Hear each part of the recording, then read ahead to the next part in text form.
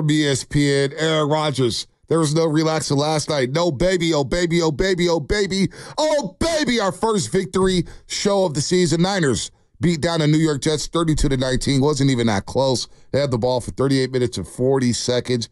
J.P. Mason, his first start ever as a member of the San Francisco 49ers, first start of his NFL career. Of course, he's spent his entire career with the 49ers. Runs for $147, third most yards rushing in a player's first start in 49ers franchise history. Kevin Barlow's on this list. Carlos Hyde is on this list. J.P. Mason, it was his game. The offensive line was absolutely special. Pooney's a guy. He's a legit right guard. Trent Williams is back. He did a lot of pressure, so the line did their job. Both sides of the line of scrimmage. I thought the defensive line was really good yesterday. Offensive line was really good. They controlled the trenches, and they physically whipped the New York Jets. Physically whipped them. And now we move on to Minnesota. We will later in the week, but what a win yesterday, Shasky, to start the season. All the noise that we talked about. Super Bowl hangover, hold-ins, hold-outs, the Pearsall situation, what's going on with Shanahan and Lynch, what's going on at practice. You got to cancel scrimmages. Baldy had never heard of a thing like that. And all that gets washed away by just one dominant victory in which the Niners didn't even play their A game. They didn't even play their A game, Shasky. No, they didn't, but I think that is indicative. Again, I said this earlier, but on a night where you're honoring Frank Gore, that was really a Frank Gore-like game. You know, it was a workman-like, just get the victory, suffocate the opponent, out-hit them.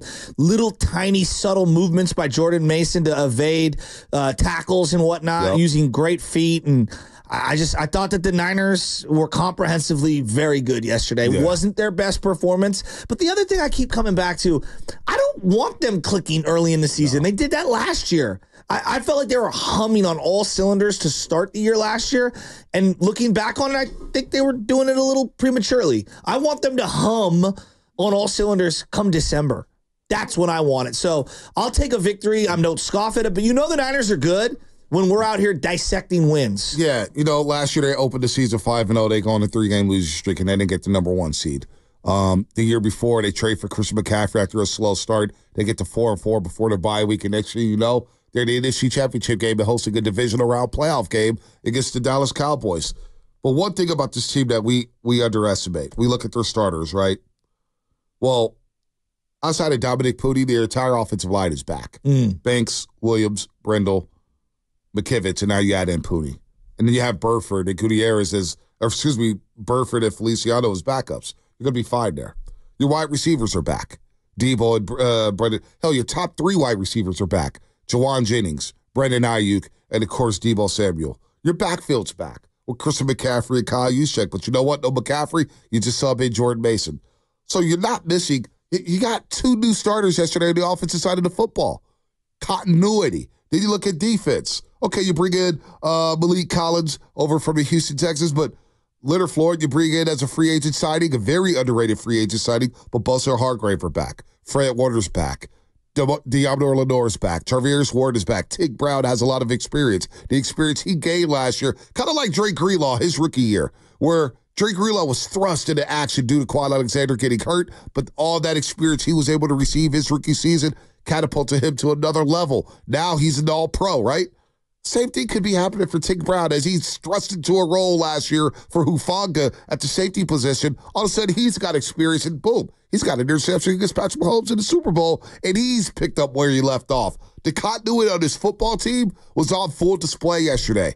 They have so much damn experience that noise doesn't even matter. When they lock in, they're one of the best teams in football, Shasky. That's what we're dealing with here in San Francisco. They are, and they're going to get more reinforcements at some point. And CMC, we don't know, right? So that's a big question mark, and it's a huge element of the team. So let's put him to the side because you just literally do not know about that.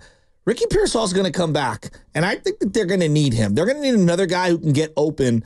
Again, we're only talking B.A. just got paid $30 million, and he got like 3 or 4 targets, okay? So it's not like they're going to target him 7, 8, 9 times in a game, but there's going to be a point in time as the season wears on where you're going to need him, and there's going to be a game where you're throwing from behind, and guys that can get open and get separation are difficult to find. Right. And if he can be one of those guys, I would love to see it. Well, I'm looking at the snap count for the wide receivers yesterday, right? How many did Ronnie Bell end up with? Debo Samuel, 53 snaps. Wow. Brendan Ayuk, 43 snaps.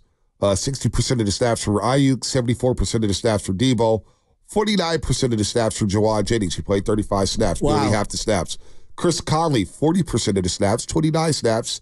Ronnie Bell, 13 snaps, which is 18% of the snaps. And Jacob Cowing didn't hit the field on offense, surprisingly, yesterday. George Kittle, 66 snaps, 92% of the snaps. Eric Saubert only played 19 snaps, and that 12 personnel, but 26% of the snaps for him.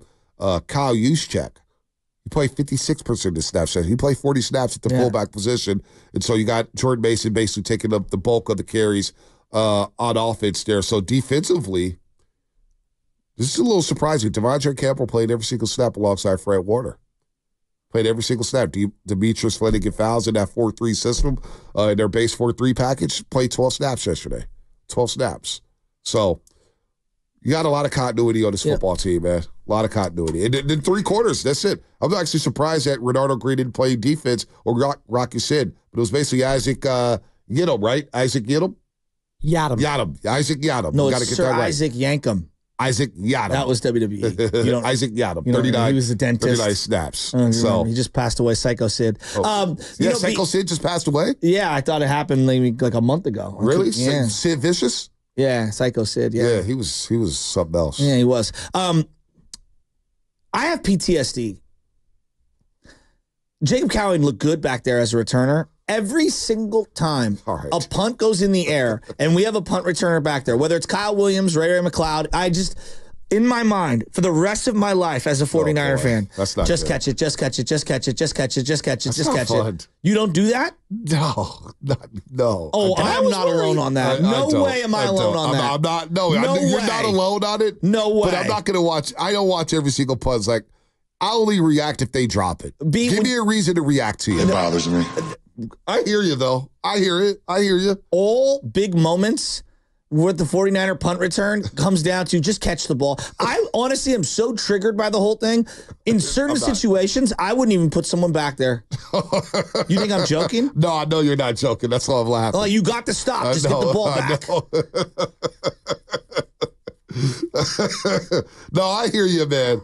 I hear you. I hear you. I'm not even trying to be that guy, but it's like, dude, all these big moments, it's like the kick returner or the punt return. It's like, just catch the ball. Just catch it. Just catch it. Just catch it. He did a great job catching the ball yesterday. No, he did. But I'm saying, like, when the ball's in the air and I'm in the end zone, the whole time I'm going, catch it, catch it, catch it, catch it. Oh, good. He caught it. Go down. I'm kind of with G. Martinez here on YouTube.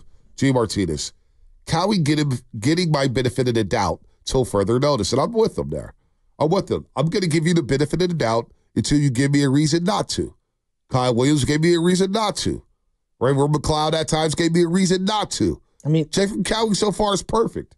I'm going to give him the benefit of the doubt until a fumble happens or a muff happens. And then I will assess the situation from that point. But for now, it's a new guy. Yeah. New guy. I'm going to give him the benefit of the doubt. I'm not going to be fearful of a guy fumbling in his first football game. We'll see what happens. Respect to James Earl Jones, by the way. Rest in peace to him. Can you give me 10 seconds on this? Yeah, go ahead. James Earl Jones, the greatest villain in television or cinema, the voice of Darth Vader. Like, it's one of the most iconic villains ever, period. He's a top 3 villain for everyone, right? What would he be remembered for? Bonte. What movie? No, is this Star Wars? The great ones are remembered for all of them, right? Yeah. Because obviously his contribution in Sandlot is next level. I mean, it's incredible. Coming to America. George gave you that? Well, I've got the entire 27 Yankees. Like, he was amazing in that. And then him Coming to America? Coming to America is a classic as the dad. And then my other favorite one is, Field of Dreams, which I watch back and I cry now because I think of my dad. But when he's talking about how baseball's lived on forever, that 2-minute soliloquy, he's one of the greatest. Mustafa in Lion King for younger people. My brother was a big Lion King fan growing up. Yeah. James Earl Jones for people of our age and a little bit younger and a little bit older. I mean, to say he's an iconic actor and voice and presence is an understatement. The guy is an absolute legend. He'll live on forever. And man, what a life he lived. And a champion of sport and a champion of laughs. Yeah, no, he was awesome in a lot of movies. I think he played Jack Johnson in an old school movie back in the day. One of the first movies I saw with him in it. He's been around for so long. I mean, he's been making movies since the 60s, for crying out loud. Best smile ever. I mean, it's the most iconic voice in the history of cinema. I think so. It's not even close Luke, to me. I am your father. It's he is the all-time villain in the history of movies. Luke, I am your father. Where did of lines in a movie like it's a top 10 line, right? I find your lack of faith disturbing. All time, dog. All time. Nice. I am your father. It's one of the chills greatest down your spine. That's just one of the great voices ever. Ever. Nah, he is. He does have one of the best voices ever. Shout out to James Earl Jones. James Earl Jones also read a book on KQED, no doubt about it. He's into so many movies. Let's go back to the lines. Daryl in Oakland. Daryl, what's happening? What's up, You're on the Daryl? roast. Hey, what's up, guys?